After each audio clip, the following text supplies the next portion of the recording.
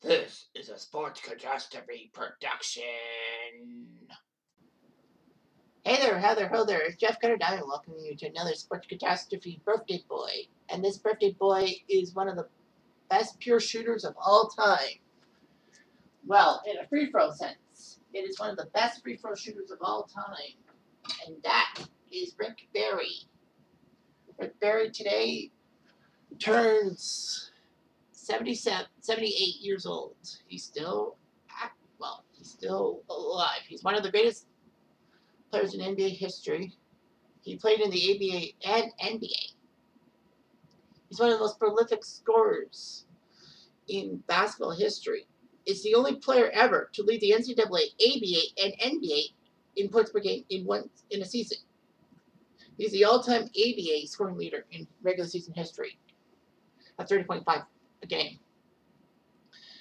Well, when he scored 36.3 a game against the Washington Bullets in 1975, it was the most in NBA Finals history. Surprised that Will Chamberlain never did that, or even Michael Jordan. Barry is the only player to reach the 50-point mark in a game 7 in the playoffs in either league, and he's one of only 4 players in history to be an ABA and NBA champion. Basically, he was known for his underhand free throw technique. His 88% free throw shooting is #1 in ABA history, and his 90% in 1980 was the best in NBA history until he retired. And then 1987, he was inducted into the Hall of Fame. He has 5 sons who played professional basketball, either in the NBA or elsewhere. The most famous is Brent Barry, who was a very good player, three-point shooter for teams like Seattle and Sacramento. John Barry also played for the Kings. Anyway, so Rick Barry grew up in New Jersey and shockingly decided to go to the University of Miami, which is not really a basketball school, if you ask me, because the Hurricanes had an up-tempo pro-style system. And this is where Rick Barry met his wife Pamela, who was the daughter of the head coach. As a senior in 1965, Barry led the NCAA 37.4 points a game. Unfortunately, the Miami Hurricanes couldn't take part in the NCAA tournament because they were on probation. So basically, he didn't get a chance to play in March Madness. Barry was drafted by San Francisco with the 2nd pick in the 1965 NBA draft.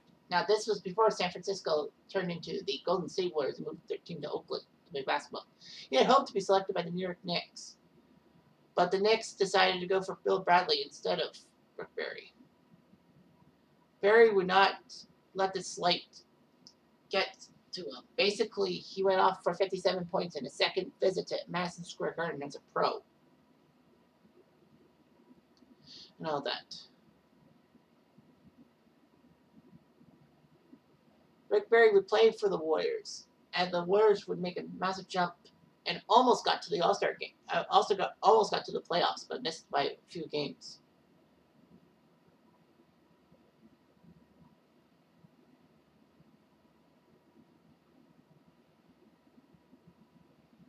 In his second season, he led the Warriors to the NBA Finals against the Philadelphia 76ers. Crap, he's back. No, Boston Celtics. Are you nuts? How the hell did Boston not make the playoffs? They did make the playoffs in 1967, but they lost to the Philadelphia 76ers in the conference finals.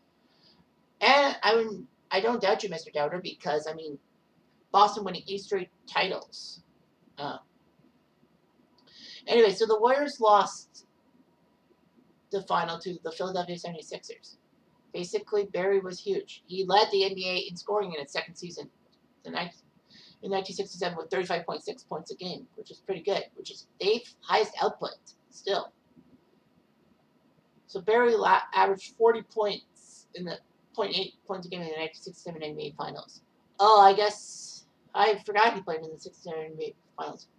I thought he played in the ABA to start, but unfortunately, there was a lot of issues with management, and Rick Barry jumped from the NBA to the ABA and went to Oakland. It was shocking. why Oakland would do such a thing like that. But the courts said that Rick Barry had to sit out the 67-68 season because of the reserve clause and all that. Unfortunately, the publicity from this made Barry into a selfish and money-hungry person. But he was hardly alone. So basically, he had to sit out a year.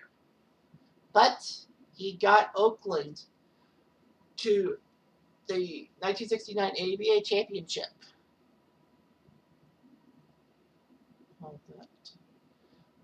But Rick Barry tore ligaments in his left knee in a play in 1968. Despite Rick Barry being hurt, Oakland did win the championship over Indiana in 5 games. Oakland was a disappointment at the gate because of Barry's absence and all that. The fans couldn't do it. Pat Boone was the majority team owner, the entertainer, but he went out of the basketball business. So basically, he sold the team to Washington. Rick Barry didn't want to go to Washington, saying that the only time he wanted to go to Washington was being president. Washington did very well for themselves and all that. In Game 7 of the Western Division semis, despite the fact they lost to Denver, he put up 52 points, the most points scored in a 7-win deciding game in either the NBA or ABA. That's what I was talking about, the 50-point thing. Washington then became the Virginia Squires after the 1970 season. But Barry did not want to play in Virginia. He wanted to play in the NBA, ABA, but he didn't want to play in Virginia. Basically, he was on the cover of Sports Illustrated in August of 1970 in a Squires jersey. But he indicated he would not return to the NBA even if the league paid him $1 million. He would not play one game for the Squires. And one of his stupid excuses was that he basically said that he didn't want his kids to grow up with a Southern accent. I doubt they would have had a Southern accent. Virginia decided to get rid of him to the New York Nets for $200,000. They did say that the negative comments was not the reason why he was traded. It was basically that the Squires owner was in financial troubles. So the Nets picked him up. Unfortunately, his knee injury was still there, but he still had good free throw shooting and all that.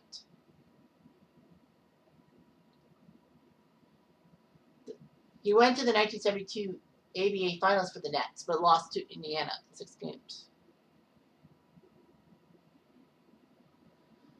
In June of 1972, there was an injunction by a U.S. District Court judge to prohibit Barry from playing for any other team other than the Golden State Warriors after his contract with the Nets ended. So the Nets released Barry, and he went back to the NBA. Barry was not much of an inside shooter anymore because of his knee problems, so he decided to be a perimeter shooter and ball distributor. And it made sense. He was team captain of the 1975 Golden State Warriors, who shocked everyone by getting to the NBA Finals. They took down Seattle and Chicago. And yes, I know Mr. Dowder probably might come back. But yeah, Chicago was in the Western Conference at that time. Anyway, they would face the Washington Bullets, who basically were going to be easily winning the title. Sadly, though, that didn't happen, as Washington, even though they had 60 wins, got swept. It was shocking. It was shocking that Golden State swept them. Never mind, beat them. So basically, Rick Barry had some issues and all that.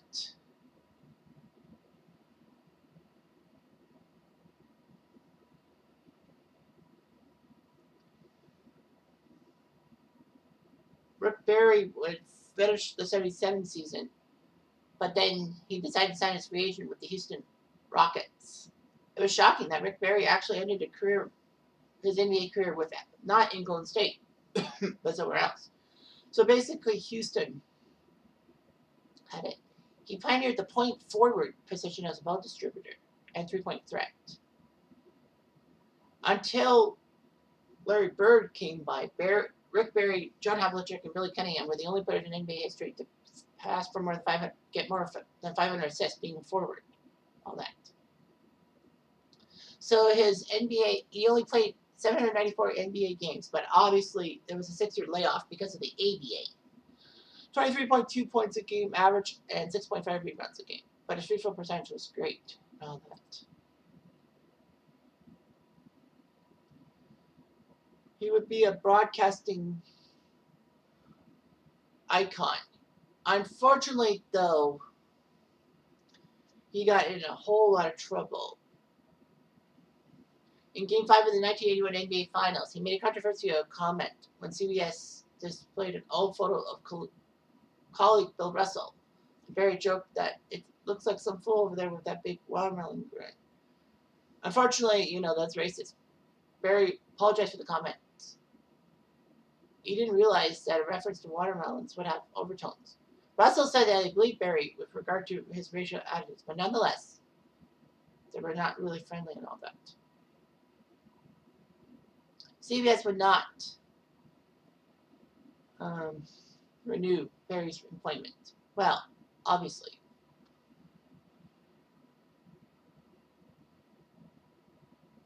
So anyway, Rick Barry would try his best.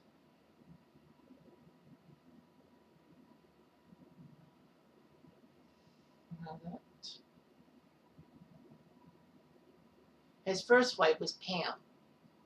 He had 4 sons and 1 daughter. Brent Barry won the 2005 NBA title with the Spurs. That was actually the second time in history that a father-son duo won the NBA championship, following Matt Gugas Sr. and Matt Gugas Jr., and then the Waltons, Bill and Luke, and the Thompsons, Michael, MYCH, and Clay. That's amazing and all that. John and Brett are now broadcasters and all that. So yeah, what an accomplishment. For him to be an NBA star and an ABA star. The best of both worlds, I guess. So anyway, I'm Jeff Diamond Adu.